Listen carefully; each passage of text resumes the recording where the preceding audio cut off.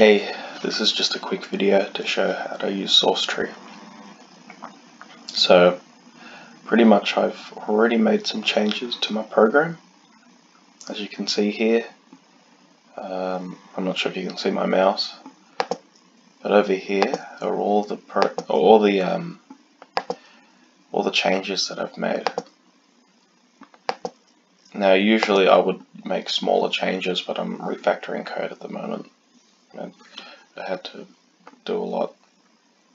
But yeah, as you can see, anything that was removed is highlighted in red, and anything that I've added is highlighted in green. That makes sense. So pretty much I'm going to go through each one and I'm going to commit the changes for each one, and I'm trying to do it in a logical way, or do it in sections, so that if I look back on it, it's a bit easier to see what I was doing. Alright, so here we've got this one.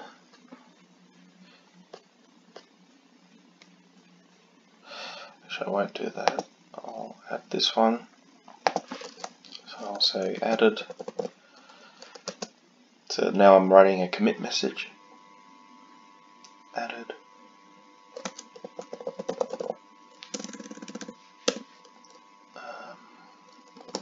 Priority constants.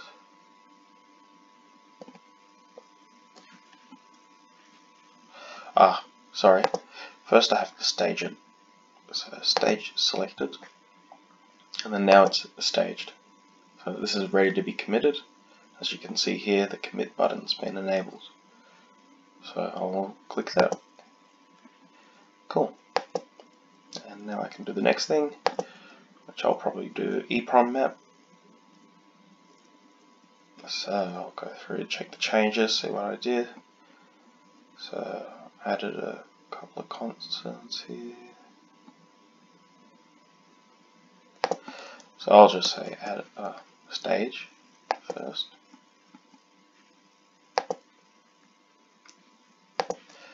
Added some constants.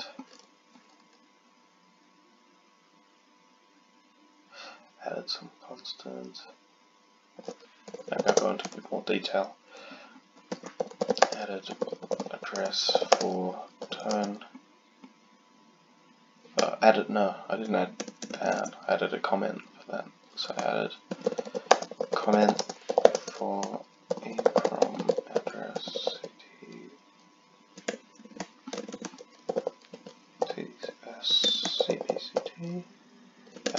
CPTC. Then added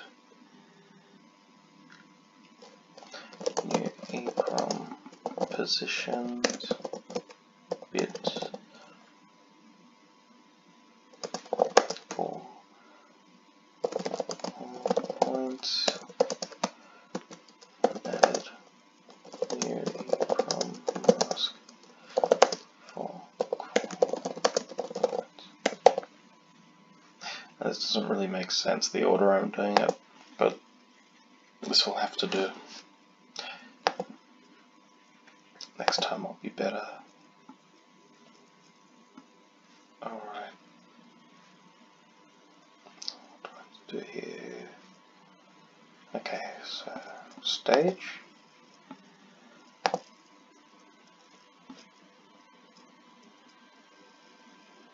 Alright. So I've added. Actually I'll pair this with here, because in order to change the function definitions here, I'm not sure, you can't see it here, I've removed. It's a big one, that's why it's got the ellipsis. That's alright. Yeah, so in order to create the function definitions, I needed the function declarations, which is in my header file. So I'll they go together pretty well. So we'll say added, actually not added, modified function declarations definitions to use new types.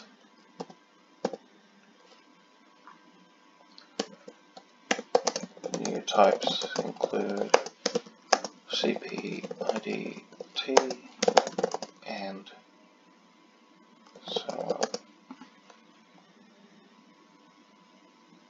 Commit. Alright, now I can add this one, so added color default,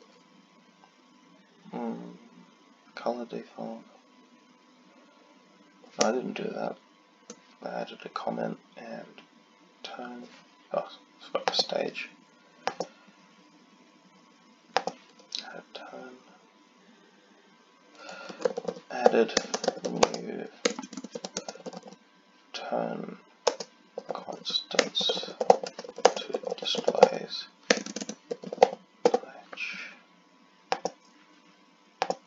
And then finally this one. So what have I done here? I've replaced CP data get output mode with 0. The reason why I did that was because I had removed that method from the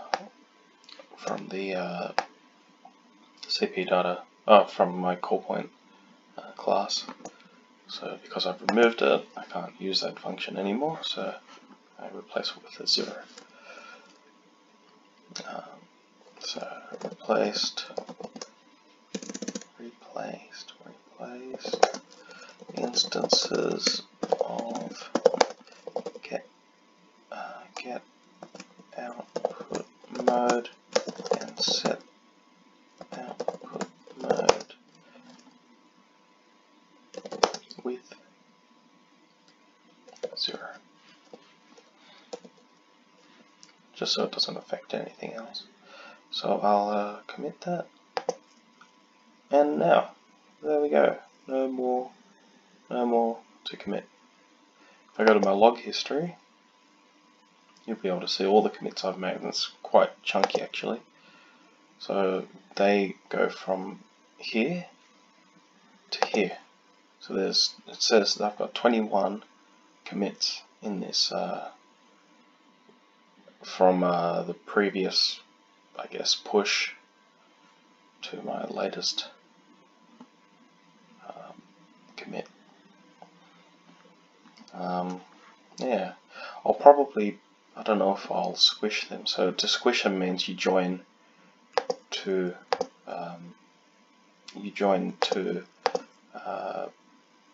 commits together. You squish them down into a single commit, and sometimes that can make it easier if you're reviewing all your commits. You don't want to look through 21 of them. You just want to look through some like keystones or milestones that you milestones of commits that you went through. So that, just say you made a whole bunch of changes to a single source file, like a .c file, and they all had the same theme, I guess, but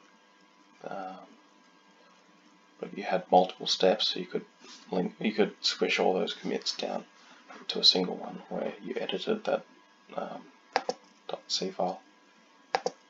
Yeah, I hope that helped a bit, and I can make some more of these videos for you in the future.